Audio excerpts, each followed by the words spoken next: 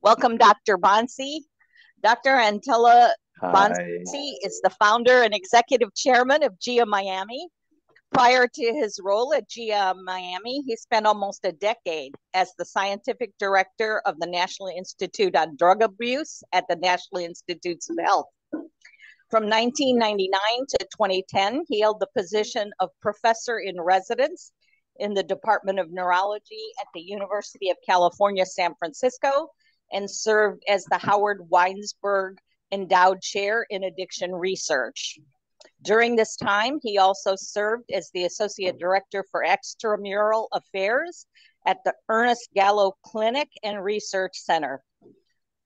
Recently, Dr. Bonsi and his global collaborators have made significant advancements in translating non-invasive brain stimulation techniques like transcranial magnetic stimulation from preclinical studies to clinical applications, particularly in the treatment of cocaine use disorders and other forms of addiction.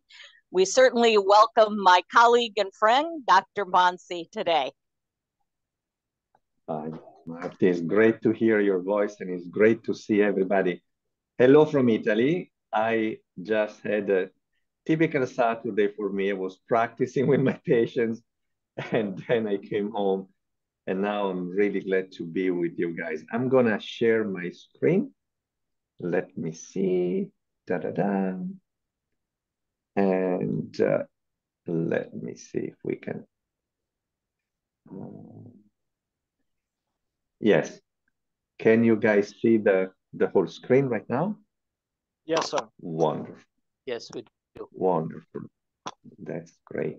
So the most important slide is this one because I will try everyone to summarize 38 years of the basic knowledge about transcranial magnetic stimulation.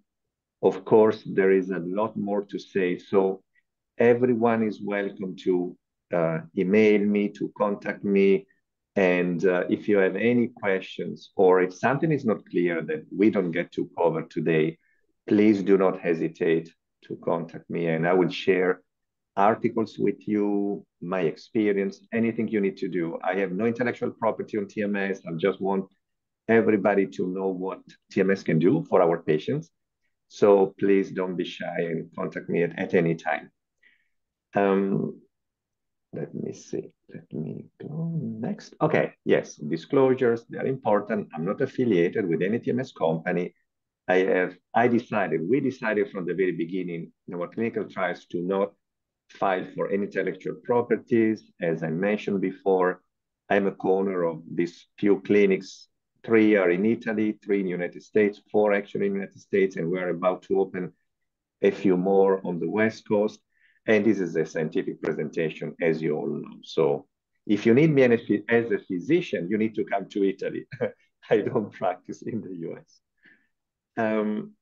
I just want to start reminding ourselves that everything started 2,500 years ago with our father, with Hippocrates. And I still love this quote because if you believe me, this is the only reason why usually some of our patients do not improve because they sometimes are not willing to give up what makes them sick. So this is a very important beginning of many conversations when I actually speak with our patients and try to understand what is their real motivation when they come to us.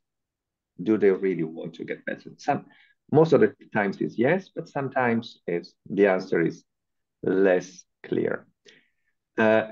We all know what we went through with COVID and how our quality of life was affected. So I don't need for this crowd to preach about this, but there are many faces, as you all know, to quality of life, right? Personal health, relationship, educational status, work environment. You know all of this. And you also know how 2, 3, 4, 5, 6, 7, and 8 affect number 1, which is what we're mostly talking about, especially the physical and mental health. We know how even one piece of our very delicate brain, when it goes wrong, how everything else can fall apart. And COVID, in a sense, this is the most complicated watch, by the way, ever produced in history. This is from Vacheron Constantin. It's called 7256, something like that. And even when one thing goes a little bit off by a little bit of percentage points, we have seen this with COVID, that people were kind of holding it together, many people with anxiety, depression, lots of diseases. And because of COVID, they just went a little bit off, and we all know the consequences in terms of epidemiology and statistics on what happens to people with neurological and psychiatric diseases. The main symptoms of COVID affected the central nervous system in a very significant way. This is the short list. And just as a reminder, decreased concentration and mental focus, difficulty maintaining attention, memory impairment, increased fatigue, insomnia, anxiety, panic attacks, depression, anhedonia, low motivation, increased stress, agitation, addictions. This happened in two ways with COVID. It happened because of some people were affected by the virus itself, but also it happened because of the environmental isolation, for example, which wasn't a direct infection from COVID, but had really tremendous consequences on mental health nationwide, in the United States, but in Europe as well. You all know, probably, I'm pretty sure, what are the main effects of COVID-19 in our brain. Basically, the autoimmune response, the increase in inflammatory molecules, for example, cytokines, damaging brain blood vessels. And recent reports have also shown that actually anatomopathological reports show that COVID actually entered certain patients' brain even without apparently in the presence of symptoms. So in asymptomatic patients. So this virus is still kind of a mystery from many points of view. But this study that I'm quoting from Paul Harrison and colleagues in the UK showed that in patients that contracted COVID, about 236 and change thousand, about 33.6% had long-term consequences, basically longer than 6 months, ranging from anxiety, depression to increasing Parkinson's disease, addictions, early stage dementia, and so on. So this is still a long wave that we're being affected by. And in the United States, we know that only about 50% of us seek help when we have a mental health problem. We don't always realize that actually, but it's a major problem. And we're talking about, in general, 60 million people in the United States. 1 in 5 experience a mental illness each year, and 1 in 20 a serious mental illness each year. And the reasons why people do not reach out to us are diverse. Cost, almost 40% of us thinking that they don't need us as physicians. That's another 26%, which is very peculiar if you think about it, because if I need a cardiologist, if I'm a patient, I don't hesitate to go. But when it comes to brain diseases, neurology, and psychiatry, I think we are probably the top specialty where people think that they don't need us, which is, I mean, surreal from certain points of view, as all of you know. 24% of people don't seem to know where to go for services. 20% think that they don't have time, and 10% say that these treatments wouldn't help. Now, the last point is very important. Treatment wouldn't help, but the majority of Americans do not know what treatments are available when it comes to neurology and psychiatry. So it's sad. It's sad to see these numbers and these statistics, in my opinion. And despite the fact that we as clinicians and scientists try to do our best to inform people, I mean, we are bombarded with social media by random information that has no vetting, if you allow me, no quality control. And so people don't know. They don't even know what really the real medicine-based, science-based options are in many cases, which is kind of sad.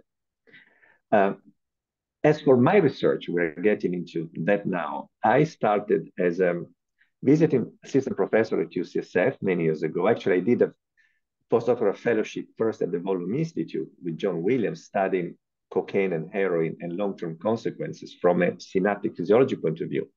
Then when I moved to UCSF, as Marty said, I became eventually professor there, and I ran my laboratory for 12 years, studying the long-term effects, again, of cocaine, alcohol, and stress, mainly on the dopamine system initially. And I was also working at the Ernest Gallo Clinical Research Center at UCSF.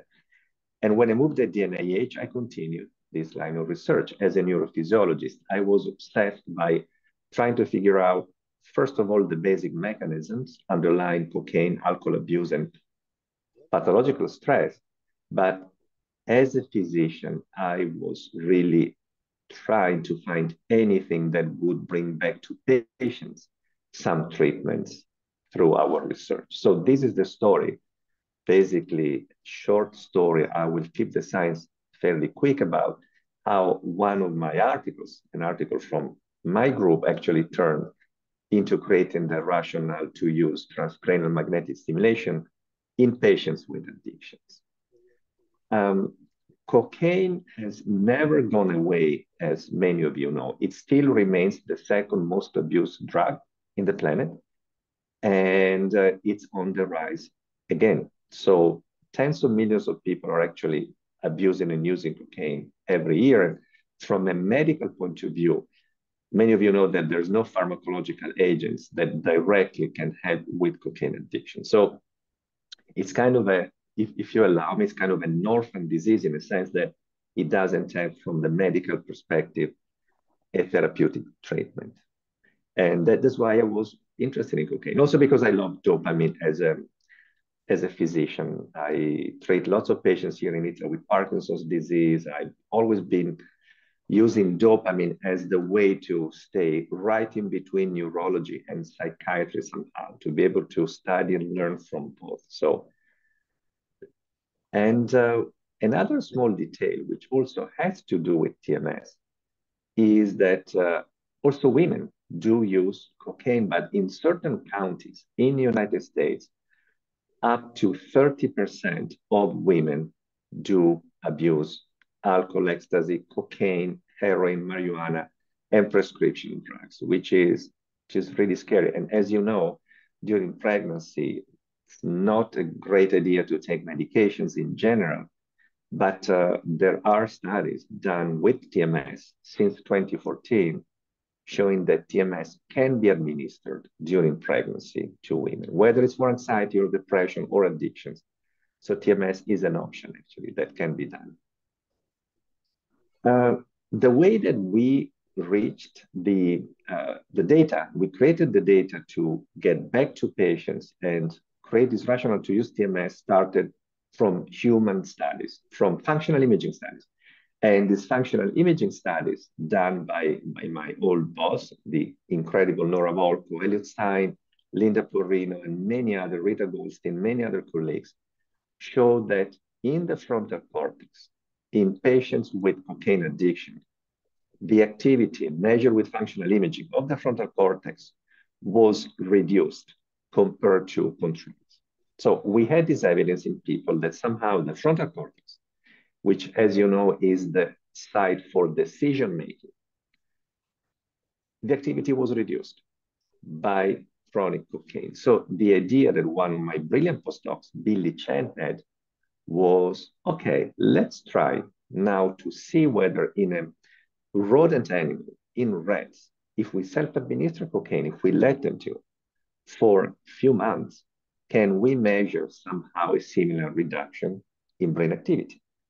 And if we can we reverse that activity, that reduction in activity, and see whether that has an effect on cocaine and on cocaine self-administration?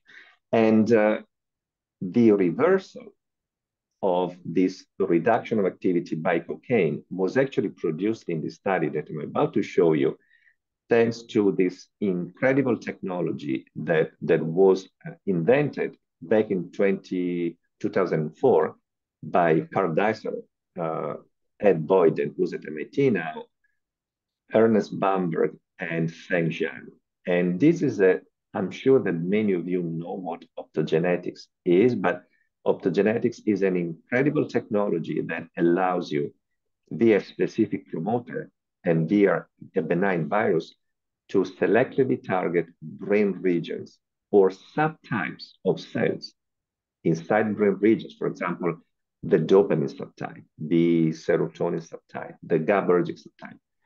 And through these channel rhodopsins, which are ion channels that can be inserted, light-sensitive ion channels, once the virus infects via promoter, let's say the dopamine neurons, then with this certain frequency of light through optogenetics, we can turn on millisecond by millisecond or turn off millisecond by millisecond entire clusters of brain cells. And this is important because we use this technology after we exposed these rats to cocaine for a couple of months to return on selectively the big pyramidal neurons of the frontal cortex. So this technology allowed us to achieve what we wanted to first measure changes in the frontal cortex and then try to reverse the changes that cocaine produced. So thanks to optogenetics, that actually this has been the largest revolution in neuroscience, as many say, in the last century. So phenomenal technology. And the model that we used is a self-administration model. Rats were given cocaine for a couple of months, just take that, press two levers in order to get cocaine. And at the end of these 2 months of cocaine self-administration, they received 4 sessions where there was a food shock as, if you will, the negative consequence of taking cocaine. And via these 4 sessions of food shock, what we observed was that these are the pinkish 4 sessions where rats who had already been self-administered cocaine for a couple of months now received access to cocaine, but also these mild food shocks. 70% of them, the shock-sensitive guys, quit self-administering for cocaine. Somehow this negative consequence was telling them, okay, I like cocaine, but not enough to be shocked for this thing. So 70% of them quit self-administering cocaine. But the remaining 30% of them, the shock resistance, or as Barry Evans, my friend, says, the compulsive cocaine seekers, they would keep on self-administering cocaine after the initial 2 months of self-administration, despite this negative consequence. And these were the target of our study. So what Billy Chen and the rest of my group did was now to go in this prelimbic region of rats, which is the most crucial part of the frontal cortex of rats, and see whether this long exposure to cocaine had reduced brain activity in the frontal cortex. So the prelimbic region is what we chose from the entire frontal cortex of rats because it's heavily connected with infralimbic, with the entire limbic system, with our entire emotional system. So this is why we decided to do electrophysiological recordings in the prelimbic cortex.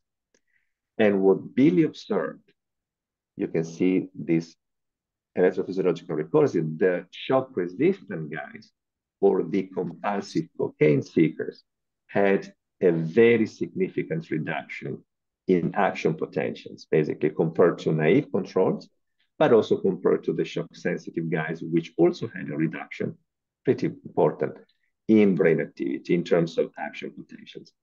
Now, and that's basically the summary from electrophysiological perspective of how many action potentials per stimulation we saw. But now, what we can do in these rats, as they were all pre-exposed to this viral injection that allowed us to remote control brain activity of the frontal cortex, Billy was able now, in rats that have been self-administering cocaine in a compulsive way, to stimulate the frontal cortex through optogenetics and restart, basically turn very quiet brain activity in these compulsive cocaine seekers to an increased in action potentials, with the idea that if a reduction of action potentials in the frontal cortex is related to decreased to an increased cocaine self-administration. Now, if we return on the frontal cortex, we should see a reduction of cocaine self-administration. So that was the theory and the idea behind the experiment that Billy did. So this was the central hypothesis. If hypoactivity of the prelimbic cortex is causally related, not just a correlation with cocaine seeking, then optogenetic activation of the prelimbic area with optogenetics should reduce cocaine seeking. And this is what we did, basically. We returned on this frontal cortex by using optogenetics with this light frequency throughout the entire seek period. And this slide, I'm summarizing you guys this Nature paper to get to the point of this conversation. If you look at the last column of each graph to your right, channelrhodopsin plus shock, these are the compulsive cocaine seekers.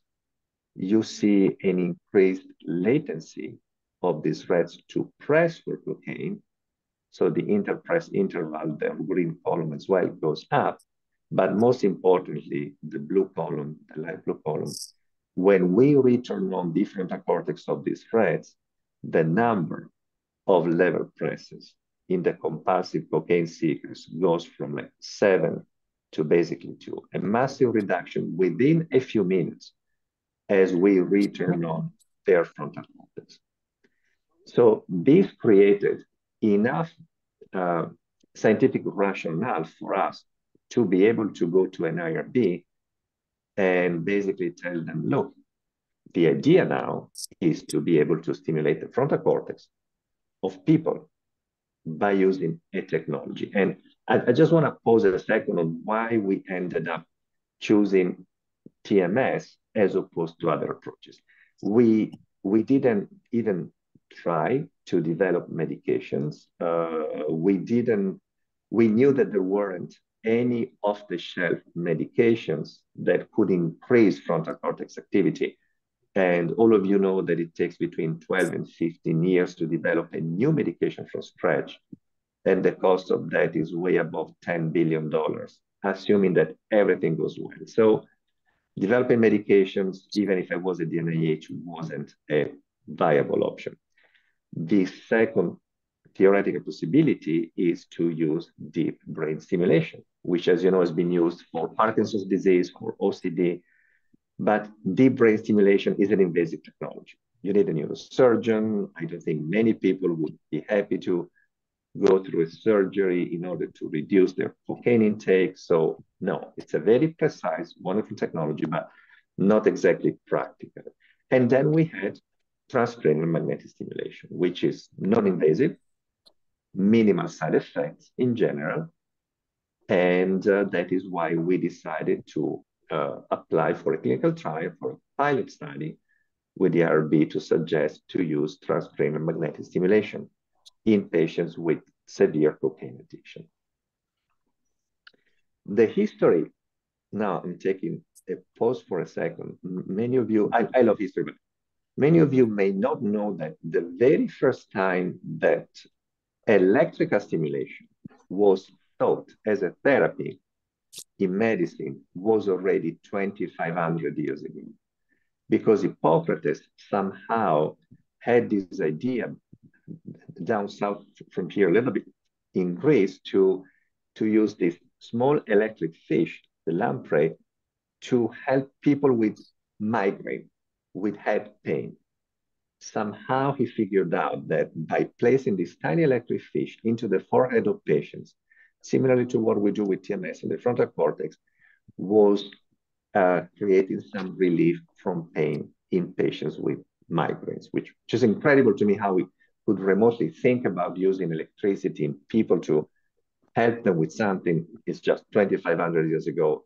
It's mind-blowing. But then the Romans, like, we copied almost everything from the Greeks, of course. We also copied this idea of using electric fish. This is the doctor of the Emperor Claudius, Scribonius Largus, who recycled the same idea of using this electric fish to help people with head pain somehow.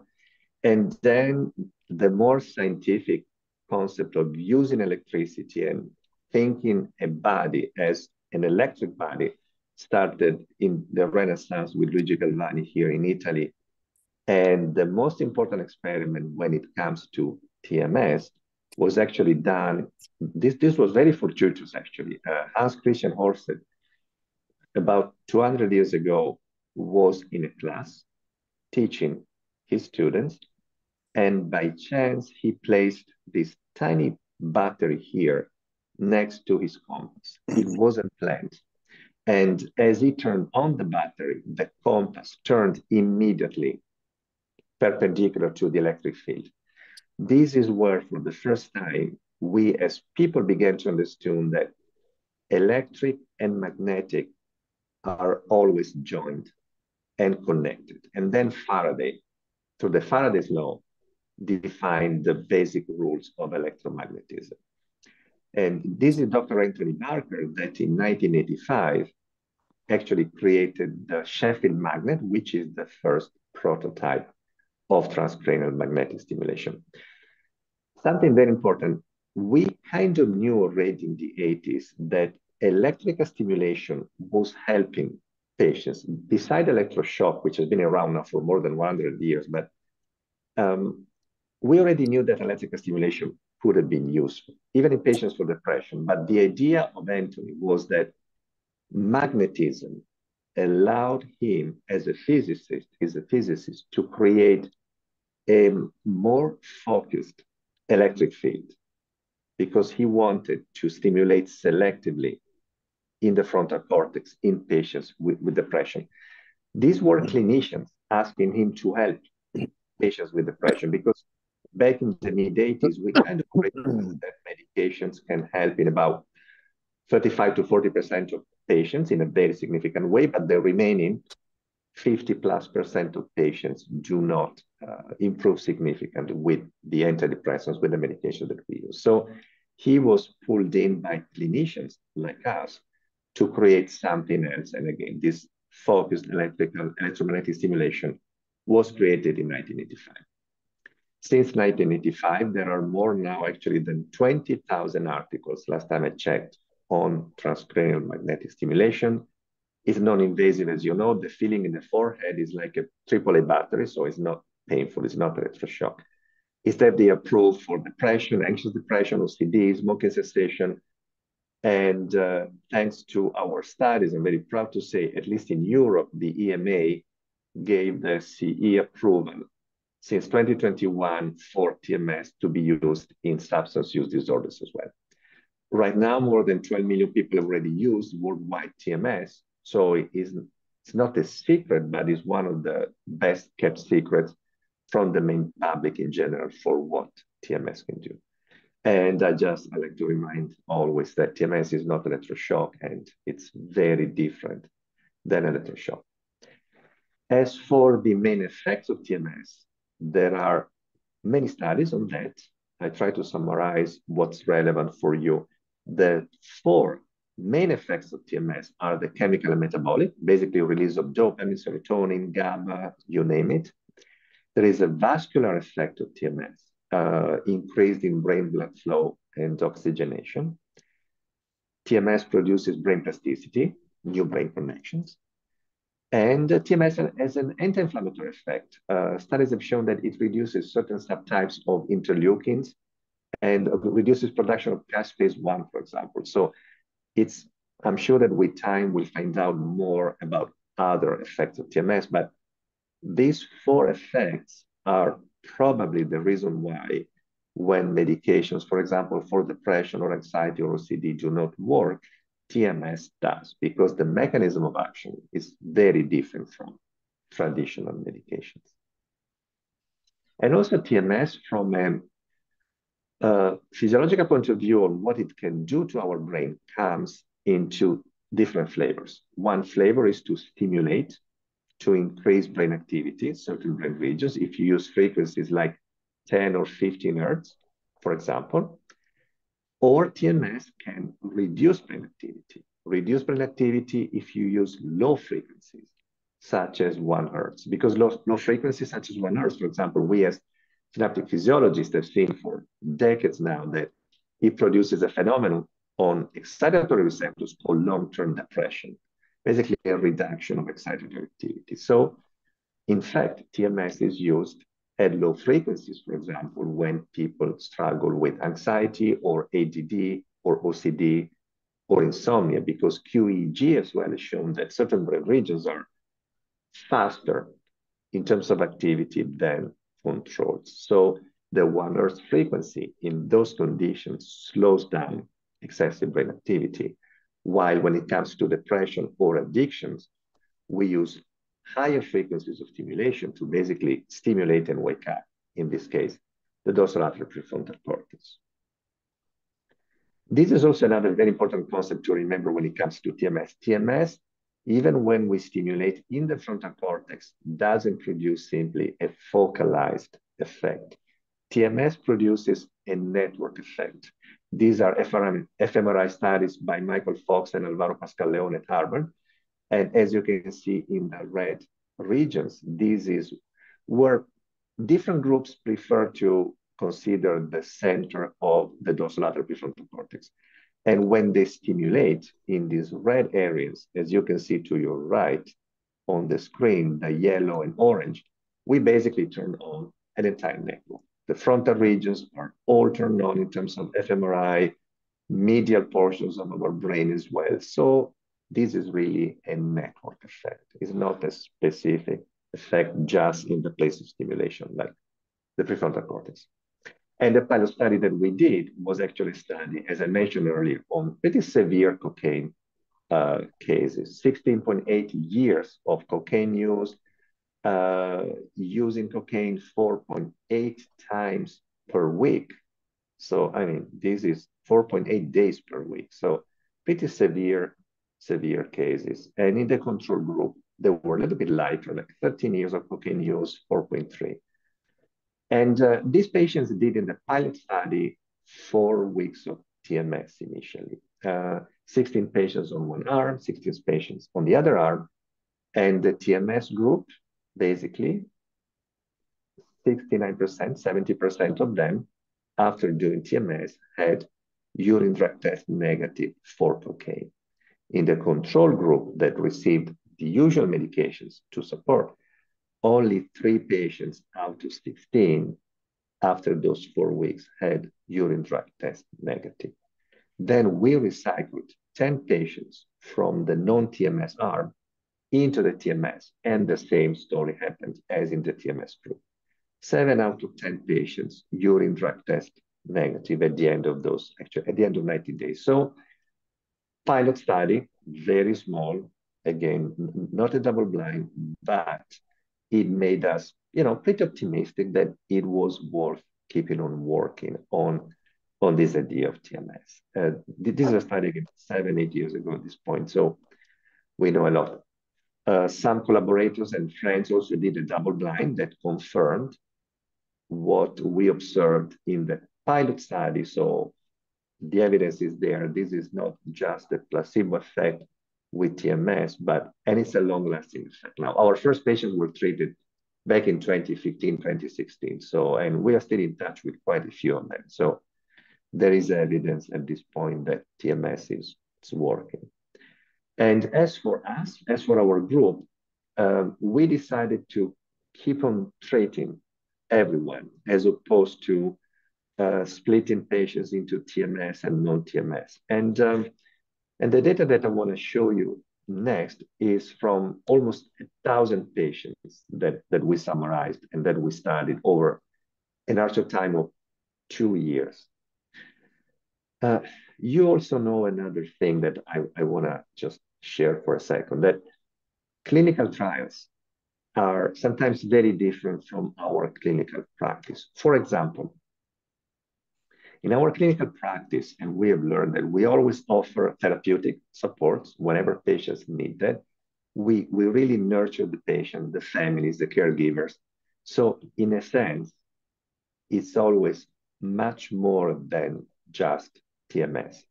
The patients are surrounded with other services, with other healthcare professionals.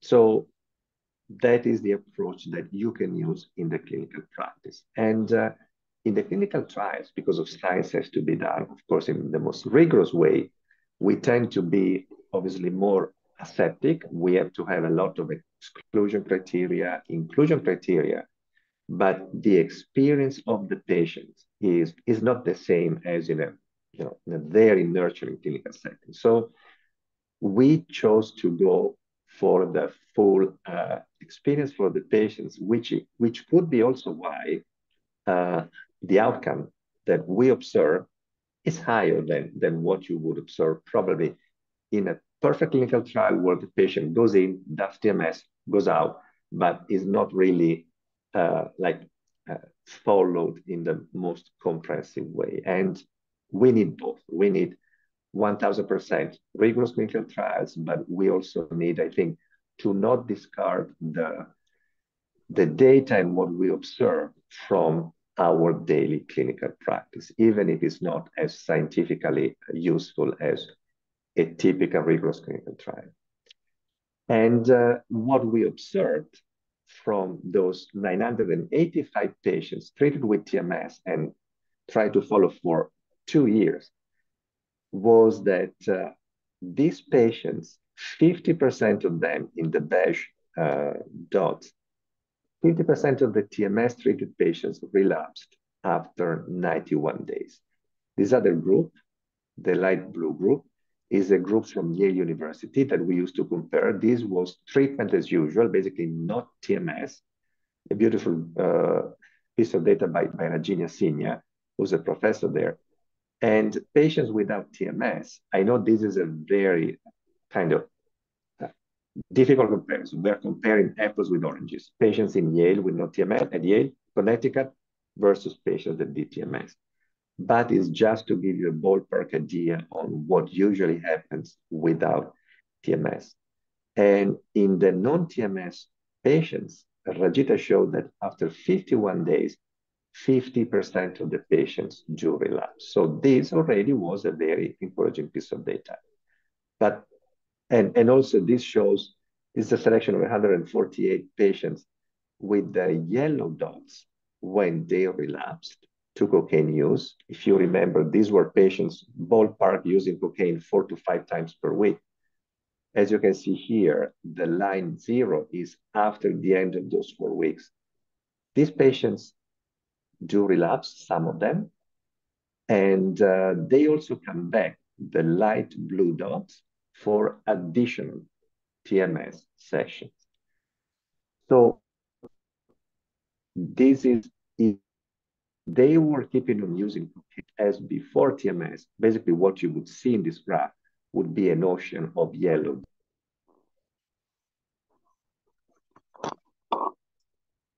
and so on. And the most important average data is that patients after TMS sessions averaged relapses less than once every 2 months. So this is pretty remarkable data compared to patients that used cocaine almost on a daily basis. And this is the study that we published in 2020 that basically convinced the EMA to approve, to give the C approval in Europe for TMS for cocaine addiction. Now, what do these patients, now many years have passed, we are more than 5,000 treated, what do these patients say after they do TMS? Even if they used alcohol or cocaine or they gambled for quite a few years. I have to add that none of these patients had a single diagnosis, not one of them.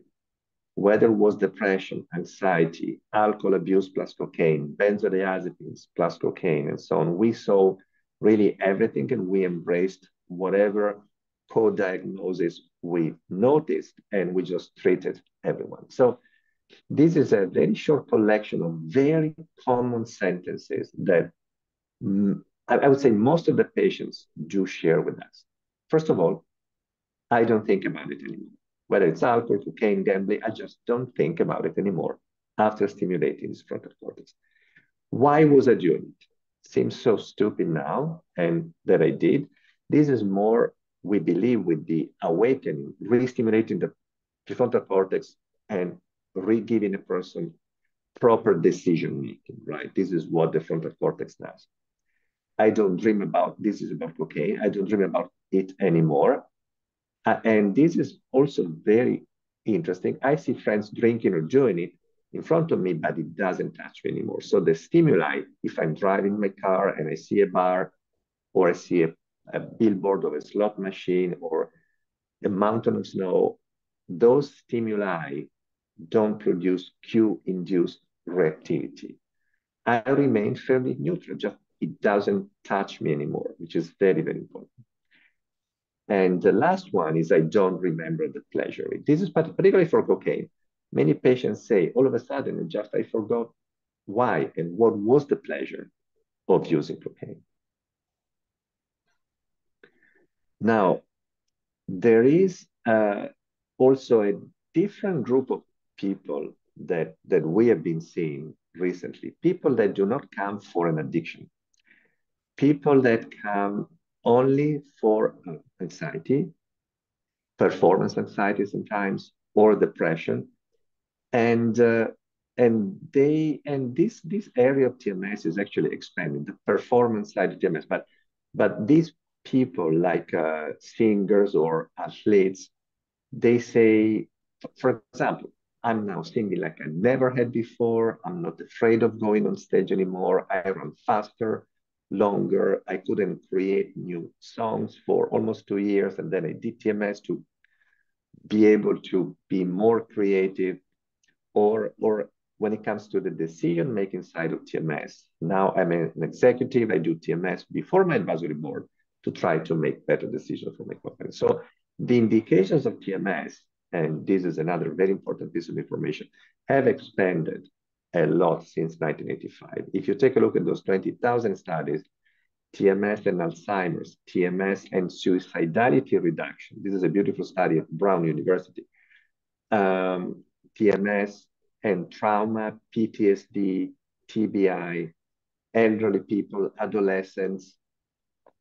TMS is expanding. TMS and the indications for TMS have been expanding now for a very long time, right between neurology, again, and psychiatry in both domains.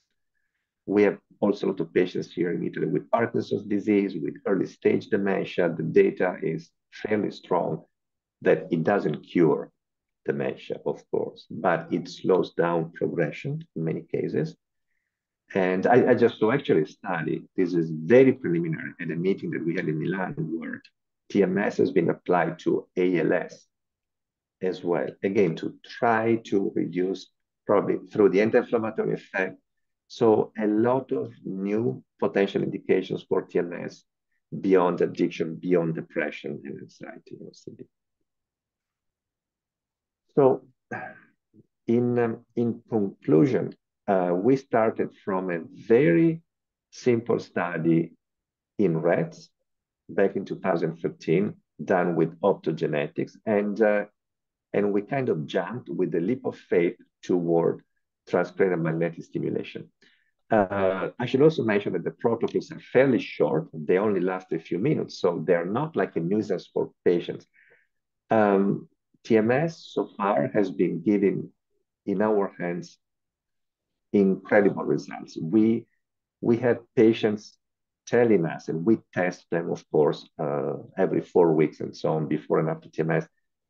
90% of our patients, 90, whether it's anxiety or depression or addictions or OCD, report significant improvements. TMS, once again, is never performed in our clinics in isolation because we don't believe it would work if a patient has addiction of any type and we just try to wake up the frontal cortex. Sure, cravings could be gone, but the patient would go back to another addiction probably fairly quickly. So it would be a waste of time, money, everything for the patient. So we always try to really bring together psychology, medicine, medication management, always, and TMS to all of our patients. But TMS has been really incredible in what we have seen and how many people have improved when you do it properly, which is bringing me to the last point.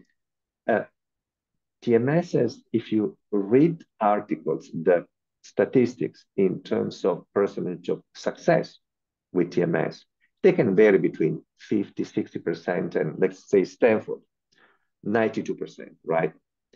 Which is the key weakness and feature of TMS. TMS is very heavily dependent on the operator.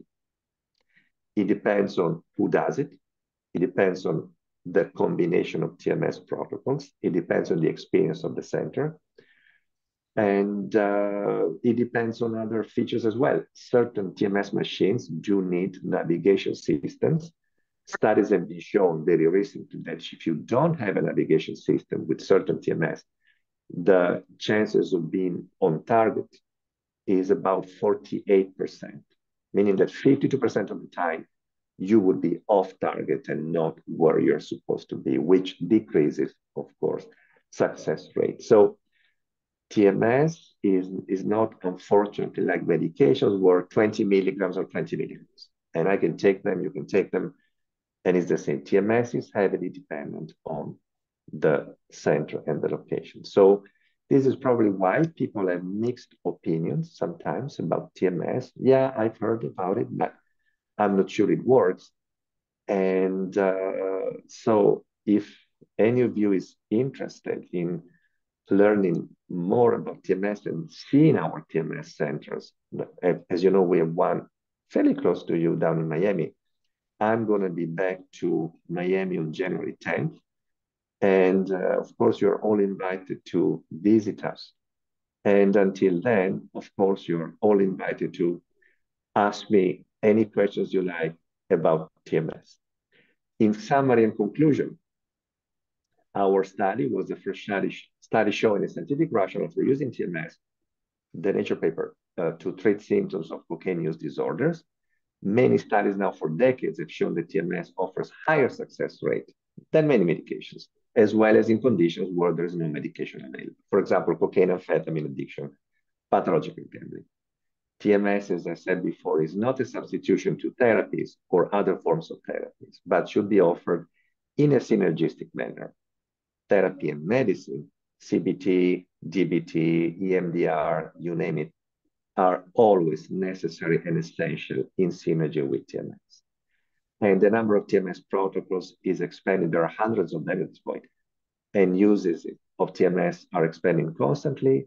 And TMS at present, hopefully not for long, is one of the most promising emerging treatments for substance use disorders and a variety of other neurological and psychiatric conditions. So this is the end of the conversation. I had a lot of collaborators, and I still do have them now, but for the initial Nature paper, Billy Chen for leading the study, and Carl Dyson from Stanford for providing us with optogenetics. And this is the team that did the clinical trials and that is still collecting data as we speak. So now you are all more than welcome to ask me any questions if you have questions.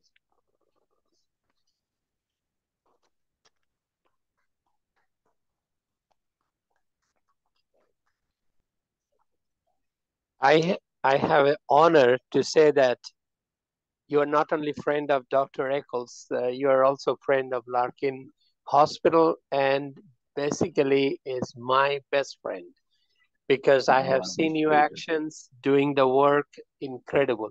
I have one question. Typically, a Alzheimer's dementia patient was seen in my practice many times, and I was not having any problem. But recently, I am seeing some type of atypical presentation. Okay. This is actually, we are seeing more that the patients sometimes not only forgetting the retro effect of their memories, they are actually presently hanging towards their own ability to drive, and then they get disappear. So I know that TMS has a role in midbrain and cortical level. So my question is there any role that you have seen that can play in a very atypical type of individuals where we don't have no treatment really, you understand? So we can provide TMS as a research maybe, or somehow we can bring those patients into your TMS facilities. So that is a great question. In terms of the dementias, whether it's vascular dementia, for example, atypical dementias like Lewy body, PIC, or FTD, Alzheimer's, we don't know if it's the anti-inflammatory effect of TMS. We don't know if it's the effect on depression, anxiety, on a kind of social interactions that do improve quality of life. We don't know if it's the brain plasticity or the chemical effect, release of dopamine, as you mentioned, release of other neurotransmitters. But the mix of these things can improve if the dementia is in the early stages, any of them. Now, why? Why we don't know? We don't know because when it comes to humans, as you well know, we can only do a couple of things. We can do quantitative EEG, we can do functional imaging, but when it comes to the dementia, the first studies were started basically in 2011 at CAMH at the University of Toronto, this beautiful place.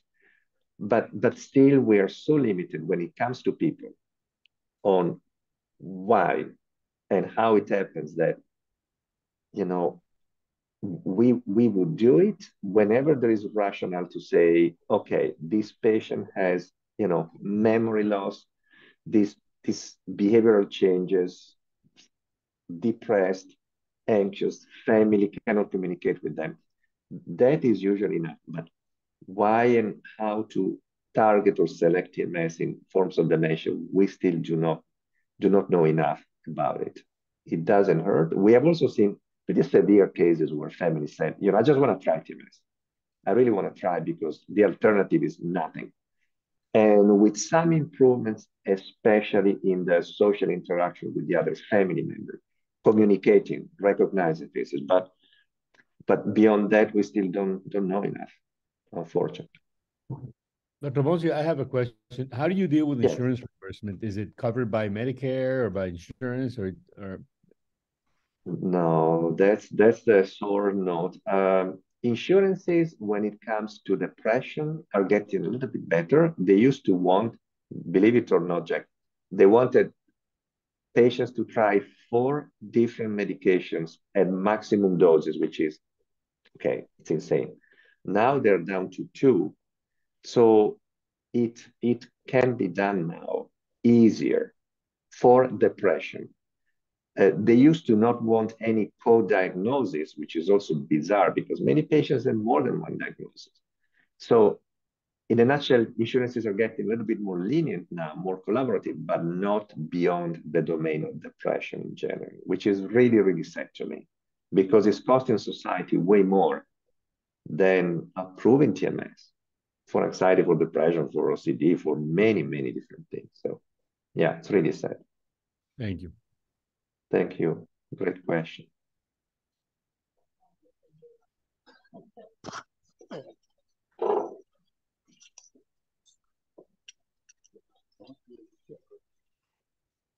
Hi, Doctor. This is Dr. Ferrer. Thank you so much for Hi. such a lovely presentation. Thank you.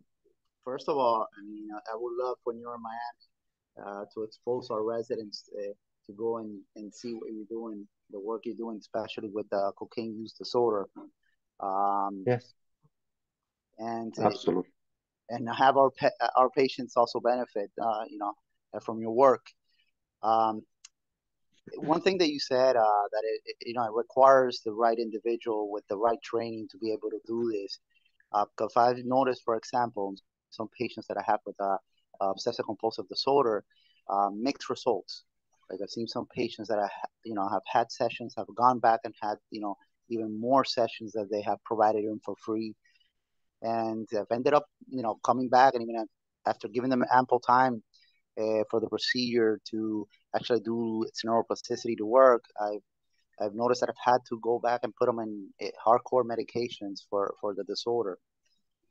Can you explain a little bit, those mixed results? Is it just from the experience that the individual has doing the procedure, or it can be just poor response on some of the patients?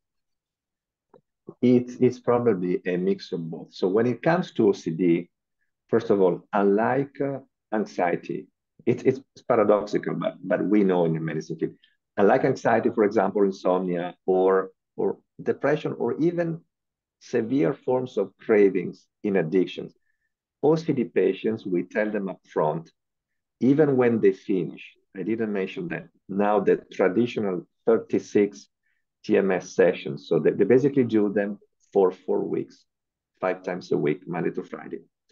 Then they finish the first 4 weeks, which is 20 sessions, 5 times a week. Then they move into maintenance, 3 times a week for 2 weeks, 2 times a week for 2 weeks. The OCD patients are usually the only ones where the majority of them, even if and when they feel significantly better, and we have a lot of cases that, well, amazing, they regain their life, they keep on coming.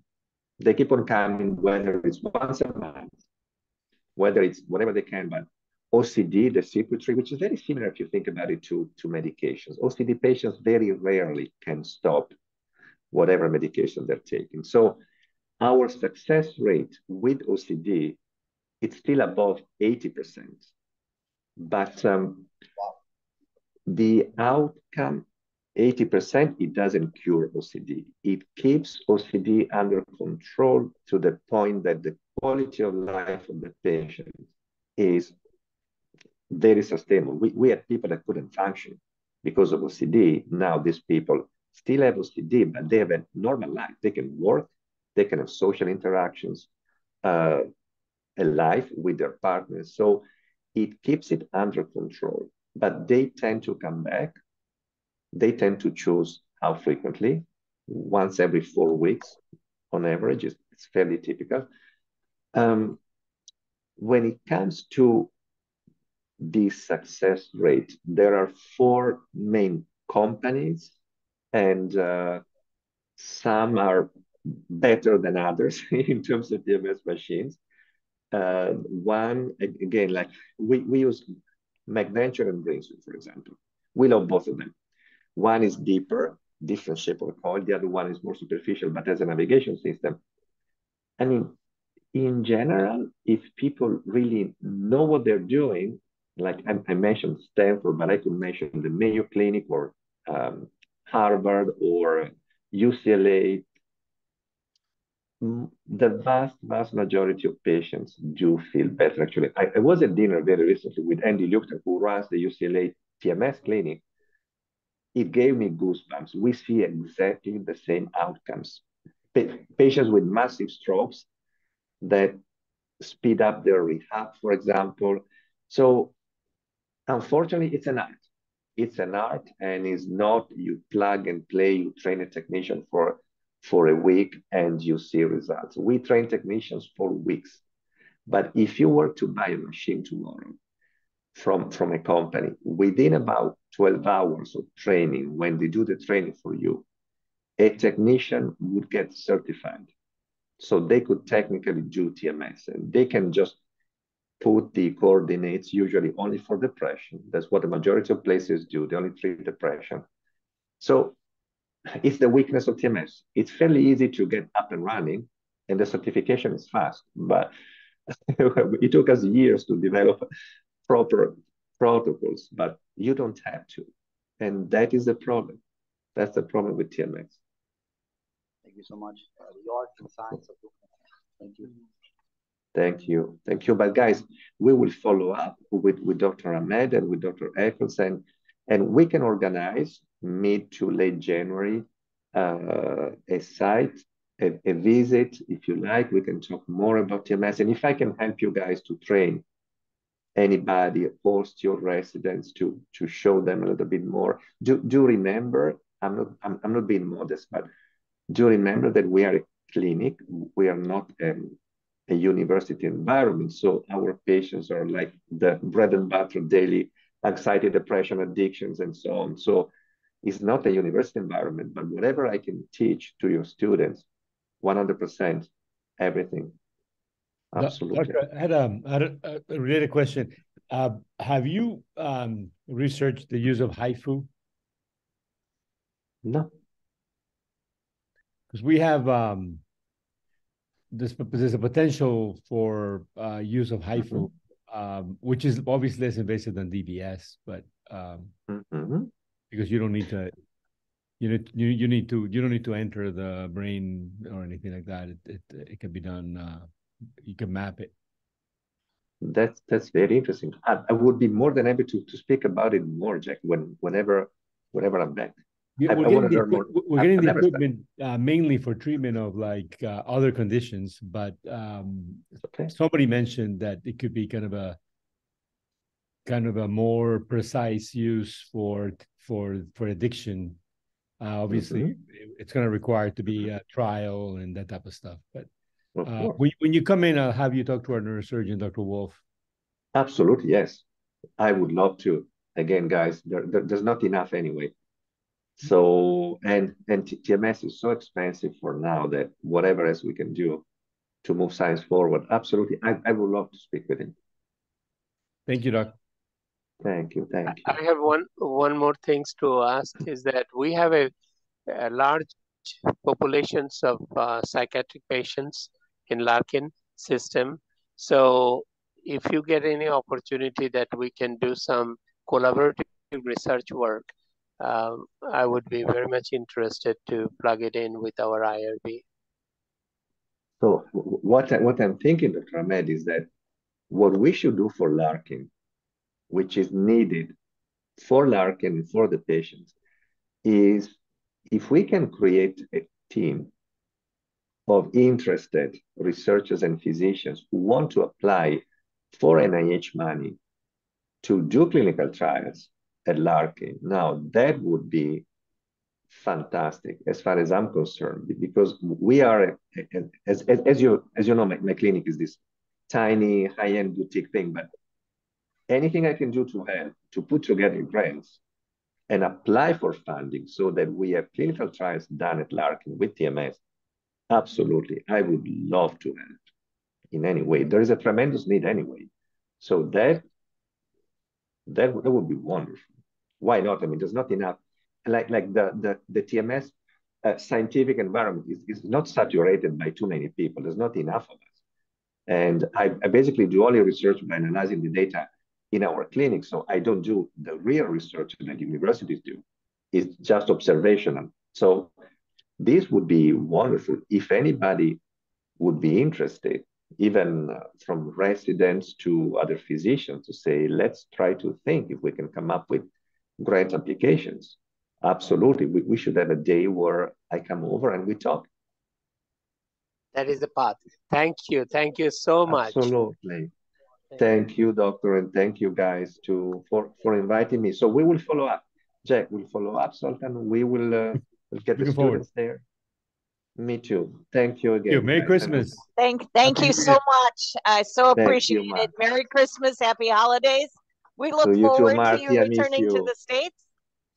I do want to say thank you to all of our participants and our people who joined us today. This has been a remarkable morning, and I want to share with my colleague, Dr. Ahmed, who would like to extend greetings, I'm sure.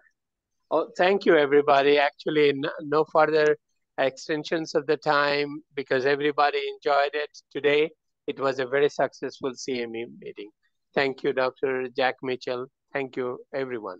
Thank you. Thank you, guys, for inviting me. I'll see you soon. Thank you. Happy holidays. Bye-bye.